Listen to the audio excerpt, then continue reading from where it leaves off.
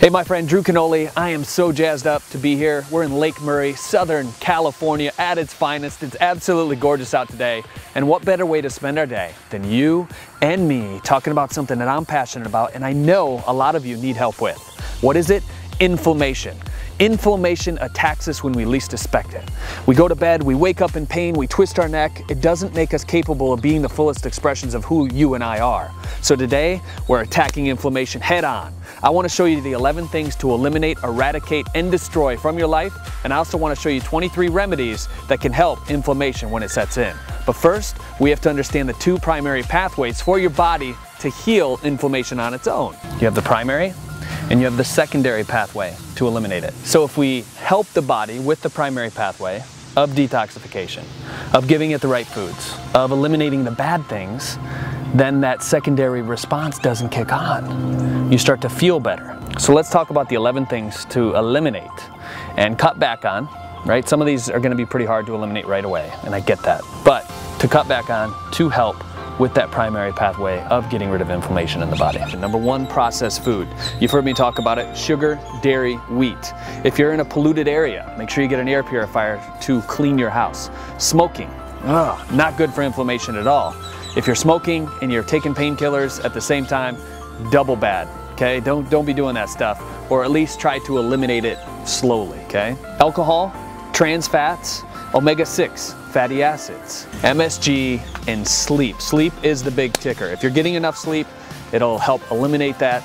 Your kidneys work when you're at night to purifying your blood, and that's exactly what you want. So sleep, bar none, is the most important thing. All right, my friend, have a seat. Let's talk about this real quick. So 23 things we can do to get rid of inflammation. Number one is omega-3s, right? Omega-3s aid the liver in the process of getting rid of toxic inflammation buildup in your body. Number two is greens. You've seen all of our juicing videos. I'm a firm believer of drinking greens in the morning on an empty stomach. You know, that's why we do our warm water and lemon, stimulate that digestive fire as they talk about in Ayurveda, and then having the green juice afterwards so that you absorb the phytonutrients, the phytochemicals, the aminos, the enzymes. And that's, if you're traveling or whatever you're doing, that's why a lot of people are actually taking the Organifi with them so that they get the green superfood first thing in the morning. Very powerful stuff. And then gut health, right? Inflammation starts in the gut with the food that we eat. 80% of our immune system is in the gut. So that's why you want to eat the foods, like we talked about in last week's Saturday Strategy, that are loaded with probiotics, prebiotics, things to stimulate that immune system and help you heal. Hydration is absolutely key. Listen, 80% of the country is chronically dehydrated. Drink your water, 6 liters at least. Drop a little Celtic sea salt in there for your minerals. Absolutely amazing for you. One of my favorite teas is actually turmeric and ginger tea. You've seen me make videos about this. Really good for you. Epsom salt bath at night. One of my favorite things to do is add a little Epsom salt, sit in there, relax, meditate, breathe, lower that cortisol level, and just let that magnesium absorb through your skin. One of the best ways. That leads me to the next one, which is magnesium. Magnesium is quintessential. I have a Calm supplement I take from home. A couple of those a day make you feel absolutely amazing. 9 is olive oil, right? They've done research on this. They tested olive oil against ibuprofen. Just 1.5 tablespoons of olive oil is equivalent to 200 milligrams of ibuprofen. Dandelion greens. As I mentioned 2 weeks ago in 23 ways to cleanse your body, dandelion greens help promote bile in your digestive tract, which helps eliminate toxins as well. Plus they're loaded with vitamins A, C, and E. These bad boys, this is one of my favorite things to juice. Start juicing yourself some dandelion greens. Blackstrap molasses.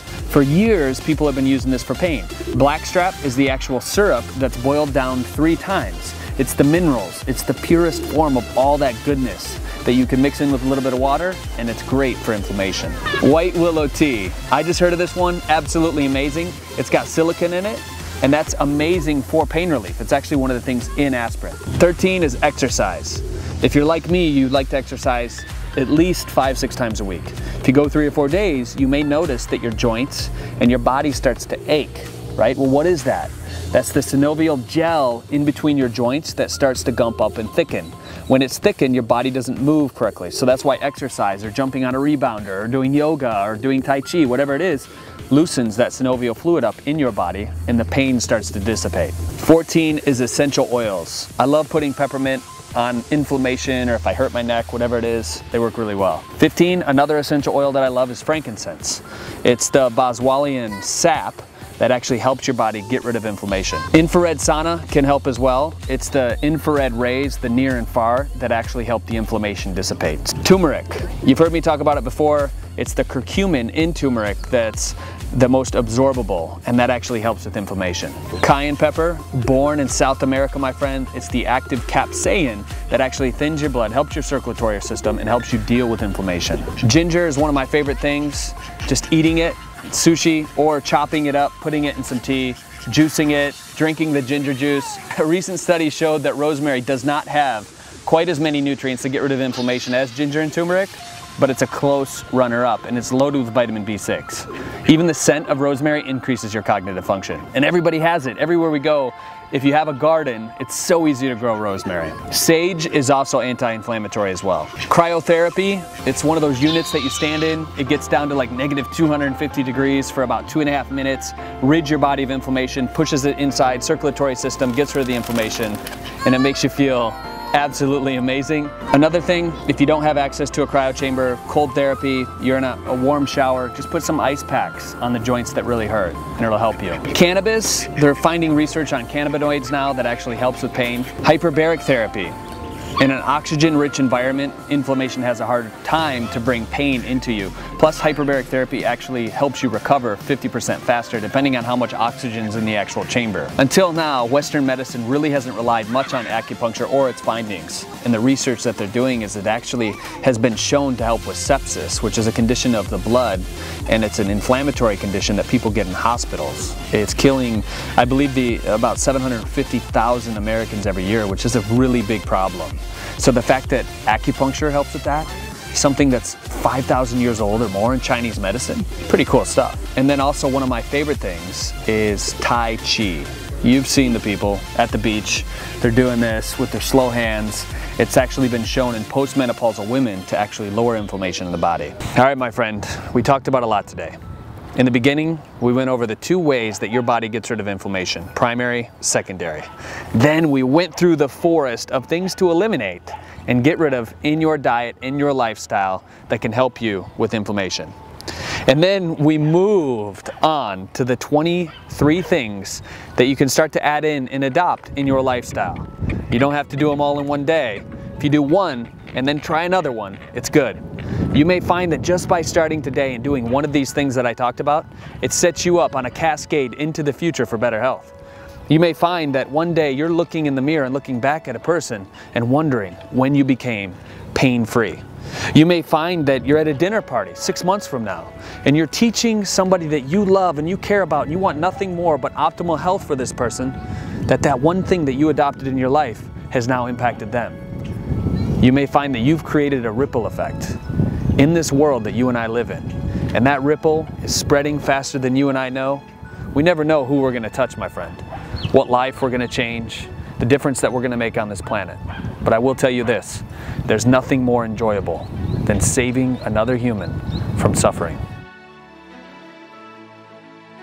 All right, the juicer winner this week is Robert Collins, former veteran, pain radiating throughout his whole body, decided to turn to juicing vegetables and healing foods to heal his body. He's lost 28 pounds. He's no longer a diabetic. The doctor has given him great reviews on his blood tests. And literally, this guy is the definition of tenacity. He's been using a blender to make juice. It takes him about 3 hours to literally blend up the vegetables and fruit and then strain them through a bag. This is the definition of a true fit lifer. We want to send out a juicer to Robert for really making it happen on this week's Saturday Strategy. Congratulations, Robert. And to win the juicer next week, all you need to do is leave a comment below. Maybe leave a comment this week about which one that you're going to adopt. Make a commitment into doing one of these 23 things to transforming your life. I find when I write things out and I make a commitment, it sticks. You're gonna do it. And when you do it, that's when your life starts to change. I'm Drew Canole. I'll see you at fitlife.tv. Remember, as always, we're in this together.